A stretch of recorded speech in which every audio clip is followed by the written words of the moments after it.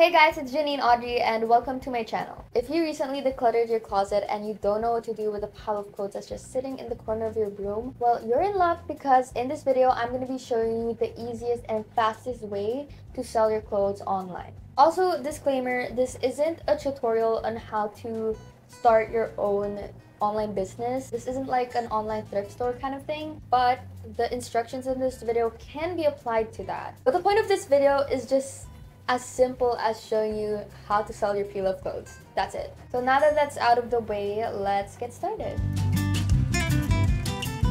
So first and foremost, you obviously have to choose the online platform that you want to work with. There's lots of options. There's Instagram, Facebook Marketplace, Twitter. But personally, I like to use Carousel because it's so easy to use, especially for beginners. If you don't know what Carousel is, it's basically like a Southeast Asian version of Poshmark and Depop, if you're familiar with that. Basically just a platform where you could sell all kinds of things, really. Clothes, furniture, books, every other object, really, except illegal ones, duh. And yeah, for me, Carousel is just like the easiest and most efficient platform to work with when you're selling preloved clothes. You can use Instagram, but for me, I think it's just harder to sell things on there because you need like followers for that, and if you don't have a big following in your personal account to begin with, you're gonna have to promote it and stuff. And yeah, I think Instagram is more of an online thrift store kind of platform and not for like preloved clothes. Well, technically a store for preloved clothes kind of is like a thrift store, but like the point of this video is how to sell your clothes fast, okay? So yeah, you could use Instagram if you like, but personally it's just harder to sell things on there. Facebook Marketplace, also a good platform, but I'm just not as used to Facebook Marketplace as I am with Carousel because I don't know, for some reason I'm still kind of confused with how Facebook Marketplace works. I mean, it's basically the same thing, but it's just harder to navigate for some reason. Or maybe it's just me. And for Twitter, I don't really see a lot of people selling clothes on there. I see a lot of like K-pop merch and stuff, but I haven't really seen any people selling clothes. So yeah, Carousel is the best app. It's like my favorite app ever. Like, it's honestly literally my favorite app because I buy everything on there and also I sell all of my stuff there. It's just so easy to use. Also, this is not sponsored at all. I have like 100 subscribers, so. Okay, so next step is taking your photos. Photos are very, very important when you're selling your clothes because it's the first thing that buyers see, and it's what makes them want to buy your stuff. It's kind of the same logic as when you're choosing a thumbnail for a YouTube video. You want to have a good thumbnail for watchers to want to watch your video. And it's the same for selling your clothes. You want a good photo for buyers to want to buy your stuff.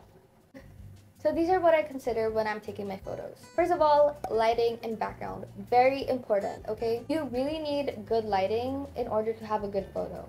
And obviously the best option for lighting would have to be natural lighting.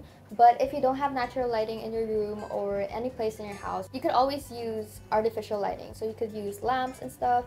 And the background. I like to use a plain background for my photos to make it look neater. So I use my bed for my photos because I have a white blanket and that would be really good for like flat lays. But if my items are too big for my bed, I would actually just use the floor. But obviously I make sure that my floor is clean. If you don't want to do flat lays, you could always take a photo of your items hanging. Or you could use a mannequin if you have a mannequin.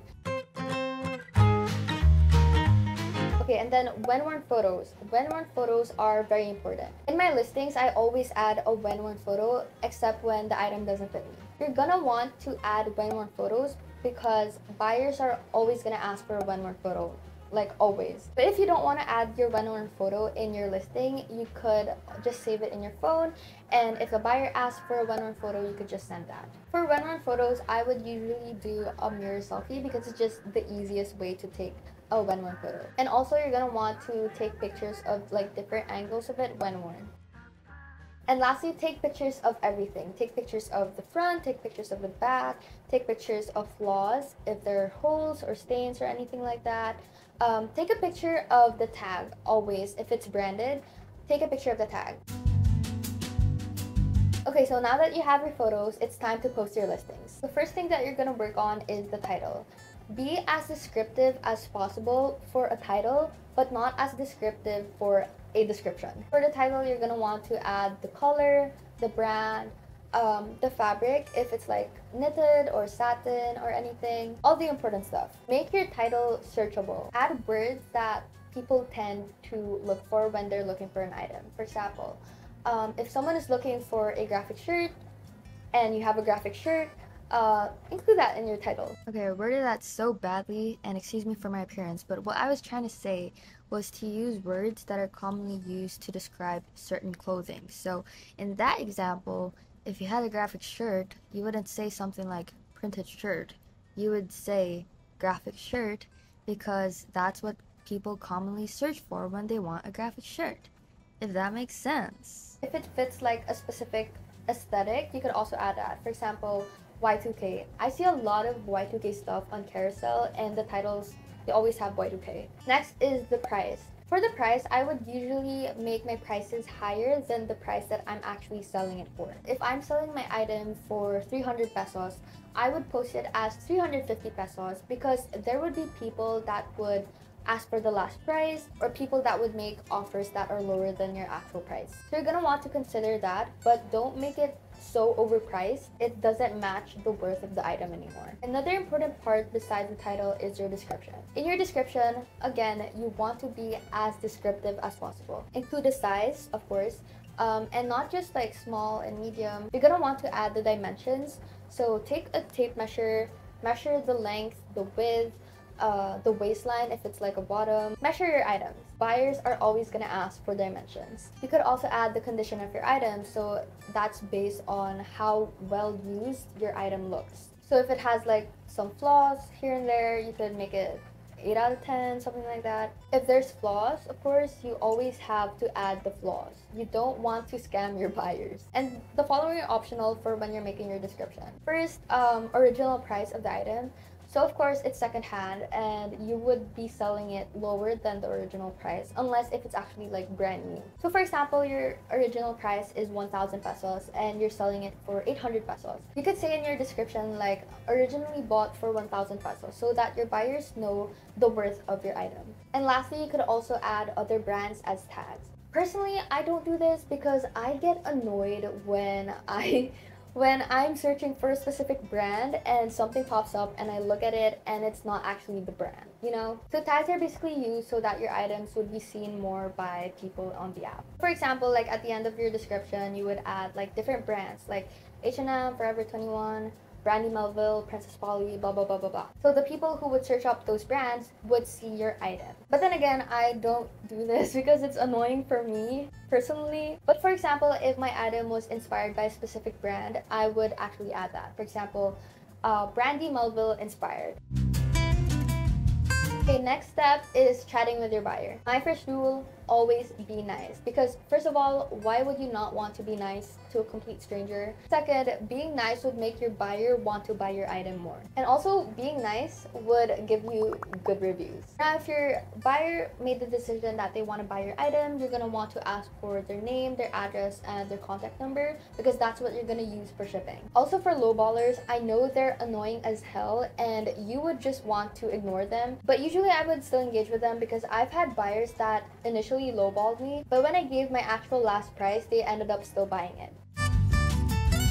And lastly, shipping. Shipping could be intimidating at first, but it's actually very easy once you know what courier to use. There's a lot of options for shipping, but I personally use Fast Track because it's the cheapest and also the most reliable for me. You could also use GoGo Express, but I haven't had the best experiences with them. Yeah, I'm just not gonna expound on that because I'm not trying to catch a lawsuit here. But yeah, GoGo Express is actually also good if you get good riders because it has an app and it's easier to navigate. Fast Track, on the other hand, has a website. I'm not sure if they have an app. I haven't really checked, but I always use the website. There's also Flash Express.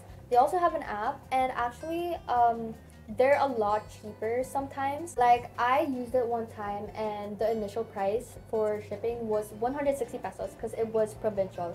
But when they came to my door, it became like 37 pesos, 38 pesos, because they do like discounts and stuff. But I also heard on like Twitter, I've read that some sellers would lose their parcels.